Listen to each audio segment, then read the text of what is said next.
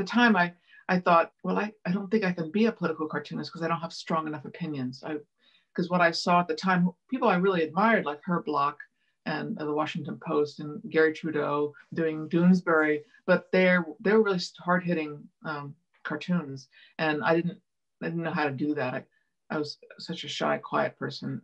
But the New Yorker has always had political cartoons, and so I saw the New Yorker as a teenager, and I thought, well, maybe I could be there. And luckily, they bought my work right after college.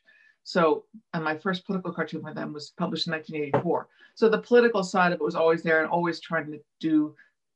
The New Yorker political cartoons are more.